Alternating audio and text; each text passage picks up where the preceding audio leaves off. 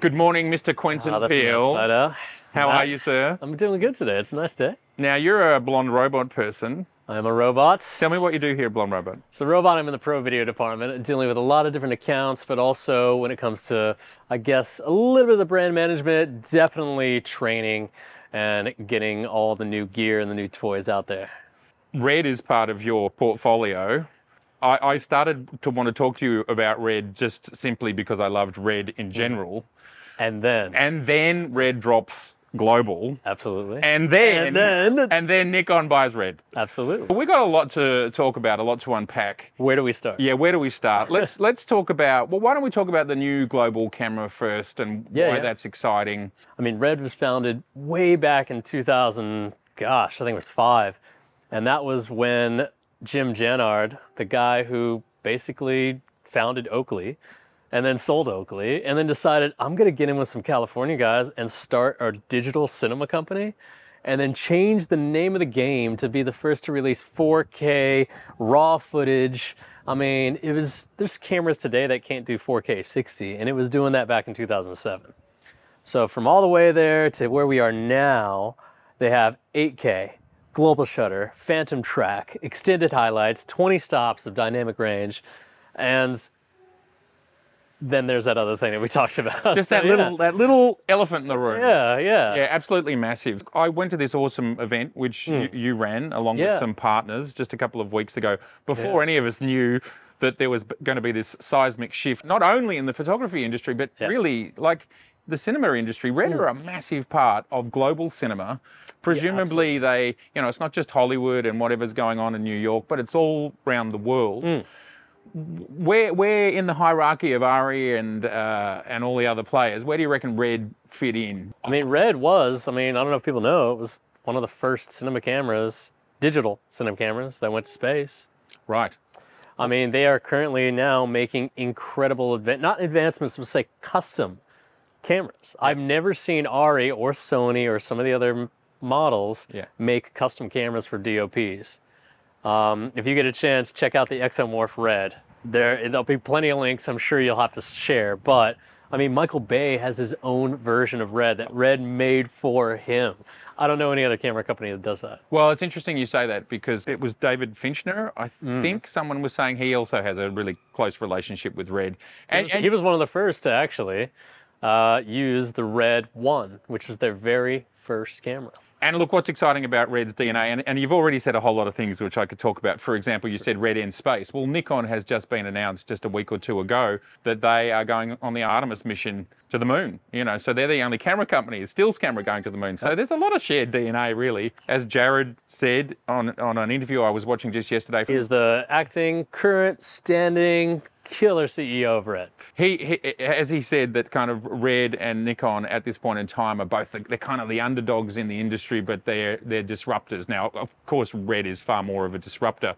But if you follow the stills space, the Z9 and the Z8 have been quite disruptive stills cameras in the last little while. Yeah, well, I jumped on Red's site and I saw the projects, and we are talking, the highest end Disney stuff. We're talking Mission Impossible. We're talking the biggest budget. So clearly, it doesn't matter which studio it is or which director it is. And when you're dealing with the likes of Tom Cruise and or Disney, they only want what's going to work. True. So clearly, Red is there in the action. I think we all do, by the way. I mean, we all want stuff that works, right? But is able to, I guess, it just comes down to it. It's a tool that you can use to make your story come to life, really. From what I can see, they allowed filmmakers to have more creativity and more options because they came in a better price point. And of course, suddenly people were shooting digital instead of film. Is it 15 years since the first camera? And obviously everything was film. So just moving away from film is such a massive saving. Oh, if you're talking about the workflow, I think Red's pretty much had their finger on that pulse about, let's say, either working with or speaking with users and finding out what is needed to make the process better. I mean, for instance, right now, Red has the ability, and again, I think they were the first, to be able to send raw footage directly over the open internet to an editor that's completely off-site, remote on the other side of the world. They call it camera to cloud. I mean, I could do that in the smaller, the Komodos, which game changer box size. This is the newer Komodo X, which is a little bit bigger than their first one. And I mean, fractionally bigger. And on this one, I can actually not only control it via Wi-Fi on my phone, but I can also send the raw footage while I'm shooting to an editor that's on the other side of the world for dailies, for just finishing the project in time. I mean, they still got the finger on the pulse for that. They are the ones who decided on the new Raptor X's, the V-Raptor X and also the V-Raptor XLX, to do Phantom Track it's for virtual production.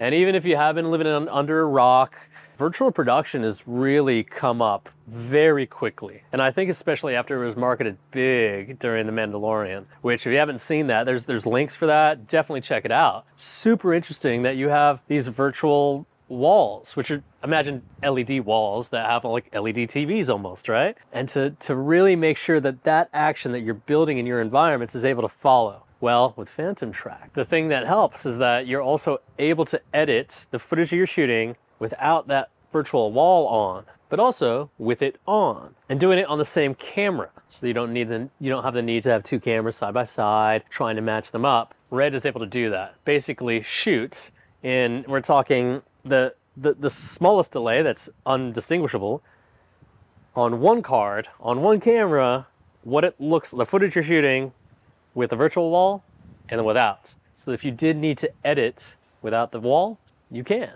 And it just makes, we're talking VFX guys that I hope are listening to the channel, they will just give that sigh of relief because we're talking time, money that's saved in doing that. So again, finger on the pulse. These guys are all on it. I think they use the Unreal Engine to run those environments, and it's phenomenal because they're using motion control. So the camera will move and the environment will move correctly behind to match the movement, and it's all being done in 3D real time. I mean, everything will. So you'll be able to tell what iris, you'll be able to tell what focal length.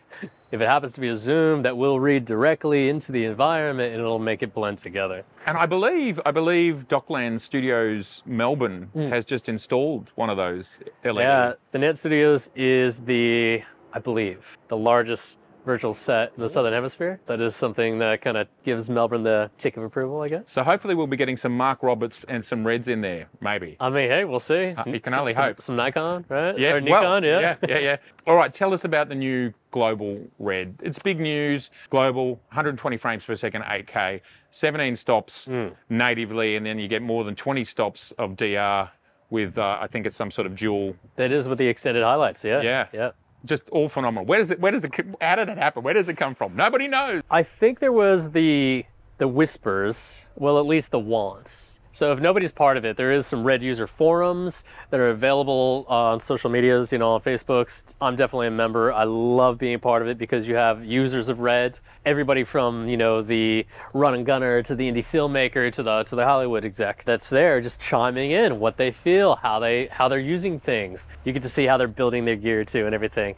Now, when the Komodo first came out, all right, when the Red Komodo first came out, you got 6K and it was their first global shutter camera, all right? And it was a box camera, again, slightly smaller than this Komodo X. That changed the game for a lot of different people. They called it, because it was this small, they called it the perfect crash cam. You could put it in small areas. You were able to have it in fast-moving scenes. This has definitely been in more than a few, let's say, action car sequences. Anywhere when they're really trying to, I think really just for, again, some CGI, and just VFX blending, global shutter, it just makes everything so easier. There's no bending of frames if you're using fast whips, or even there's no flickering of lights.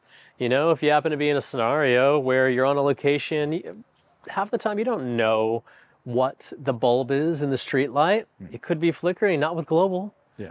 There's things like that. Yeah, and ever since then, I think what I was saying is on the forum. How old is that 6K global camera? The first, wow, I think that was just in maybe 2018. I could be totally wrong, but it was, 6 years, maybe 5 years. Yeah, but since then, it's been used in so many different ways and capacities. Yeah. Again, it was small enough to be able to go into these underwater housings up in the plains that we're talking about. Amazing scenarios. Yeah. It was then that on the forums, everybody's like, global shutter, amazing, thank you, big thumbs up. When can we see it on the next one? You ever thought about it on the next one? How about full frame? How about, right? Everybody wanted it. Yep. And Red went ahead and changed the game again when they released the V-Raptor 8K. We're talking full frame. It's VistaVision, so they call it 8K VV. VistaVision is a little bit wider than 4K. They released that. You had 120, and it was full frame, but no global. Come on, Red, you let us down, some people said. But then... Fail. Like yeah, total fail. Yeah. But then that was making its way through Hollywood again, and it was amazing. And then they dropped the X, and that is incredible. 8K at 120. The only feature that I was able to really test in the new X cameras is the extended highlights, and it was incredible. It appears, and I'm no expert because it's actually hard to find out about sensors, but it appears they've got far superior technology than anybody, and that's including Canon and Arri and Sony, because no one else has done it, right? Yep. I mean, there was always, from my understanding, there was always the challenge that there's a lot of processing that this tiny chip is doing to be able to have the ability to be global. Yep. And it would maybe overheat, or maybe it would just be so noisy, you know, the ISO, and just the image would start just really breaking up. Red figured it out. It's unbelievable. So clearly they've got their own team of amazing sensor designers, and obviously great relationships with some fab. Like I've done a lot of researches of fabs. There's a lot of fabricators, and it might not be anyone we've ever even heard of. So what I think is phenomenal is that, because he was talking about designing the chips in the interview I watched last night, you know, just the controller chips. Okay. And how just designing a controller chip, they're dedicated chips that say might be doing the compression and decompression algorithms. It costs $40 million just to make one. And if your camera's got two in it and they're doing slightly different things, wow, you don't get much change from $100 million. It just blows me away that every other camera company that we talk about, whether it's stills or cinema, no one's done it. And you've basically probably got the smallest player, maybe Blackmagic are smaller, but you've got one of the smallest players doing the most innovative stuff. How does that happen? Again, I think it's just because they talk and they really listen to their users. I mean, again, I could be I completely wrong, but I don't know if I think a more personable, not personable. I know what you mean. Yeah, social media group. Again, I've been on there for a bit, and it's been a pleasure, and I've definitely learned a lot, and questions have been answered, and yeah, I think definitely Red definitely listens in, definitely. Well, they not only do they listen, but they've got some technology that no one else has. So that's very impressive. And I hope to one day be able to film with that camera just to see. Yeah, but you know we're letting you, by the way. So you are gonna. I don't know. I mean, wow. We brought the V-Raptor XL. So if you wanted to get a hold of one of these, that's fine. Yeah. Or again, if you just wanted to use the crash cam without crashing it. Yeah, definitely. Then you'll be able to have a go at the Komodo X. We do have, the good thing is that, I mean, Blonde Robot does have it because we want to make sure everybody gets to see it, try it, test it out. Demo days like the one that you came to, the Torrential Technicolor. We had two for the first time. That was really actually quite generous of Red to bring another one for us. But we had two of the brand new, the V-Raptor AK VistaVision X's. And we had people having hands-on experience. So there was DOPs, there was production companies. We also had just film students that came in and enjoyed it. And then you definitely wanted to come on and get the hands-on on that. And that part was really cool. Yeah, so, no, it was amazing. And thanks for making me a part of that. Yeah. That's Red, and that's the new camera. Yeah. Now let's talk about Nikon. Ah, okay. So you want to talk about, that was the third little, bombshell? Yeah, that's I mean, it's been a big week for anyone involved in Nikon or Red. Far out, a lot going on. Or a big month. Big quarter? Big quarter. Let's call it a big quarter. Here we go. It would seem from everybody I've spoken to, very few people knew this was happening. You mentioned off camera that there was vibrations that something might happen, but you didn't think it'd be this, did you? Yeah, oh, I mean, listen, I was surprised in a sense. I think after it was told, personally, a little bit of a, you know, I understood. My eyes widened a bit. Yeah, I can see. Not like, All right. but Yeah. but as a business decision, it was fantastic. If it's any way, because again, this is early days, so we don't know specifics. I mean, heck, I'm taking bets with friends, so wonder how much it went for. But Yeah, well, we'll find out. Do we have any idea? Like, I have no idea. it's a private company, right? So yeah, but it depends on evaluation. that's what I mean. And we also have to kind of look at the past. I mean, Jim Jannard sold Oakley for like 1.2 billion to Luxottica, so Yeah. and again, Red has the new technology. They just released the new stuff before the acquisition finished. Great business pathway. I mean, I have an idea. I'll tell you about it later because I don't want to say it out here because Respect. Personally, I think it was a great idea. Again, if it follows any way that a lot of businesses do acquisition, if a company is buying a company, if they're acquiring one and they are happy with their roadmap and what they're doing, they will let them operate under that same flag, let them do their thing.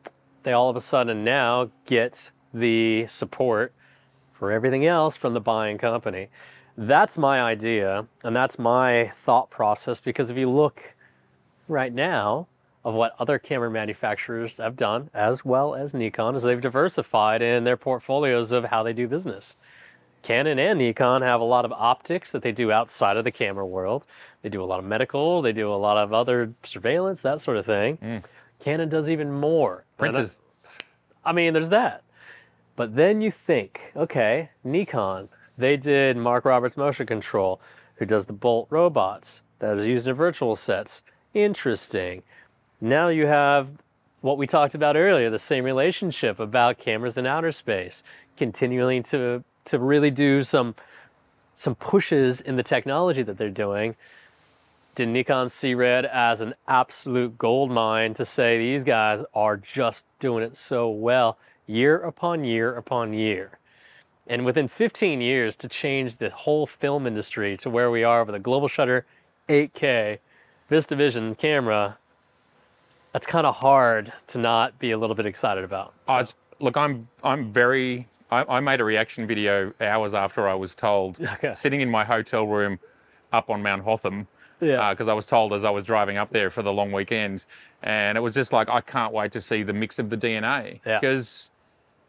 Because interestingly, they both push the envelope, but they're pushing it, like, you know, these are the first shutterless stills cameras. They have no mechanical shutter. A Z8 and a Z9, no mechanical shutter. It's just the sensor. So it's about as close as you can get to a Red, strangely, or a digital video camera, but it's still a stills camera. So they too were doing their own like wow moments in the stills industry.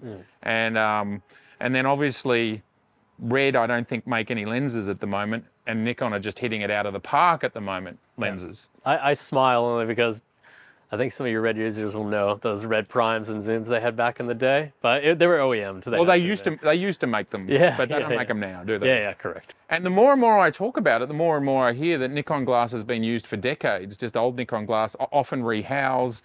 You know, they'll change the mount. Absolutely. But the glass has been loved in the industry. So there's so many kind of crossovers and synergies. Absolutely. I mean, here locally, there's a big cinema rental house, Vision House, and they have the Vegas. They're fantastic. T1.5. They have Nikon glass in it. Oh, right. Under that casing, there's that's cool. Yeah. That's cool. And also from everything else I've read, it sounds like for now that Nikon do want to let Red continue to be Red. Yeah, that Nikon are going to continue to let them be who they are and do what they do. And to me, that's critical because Red are they're an incumbent in the industry.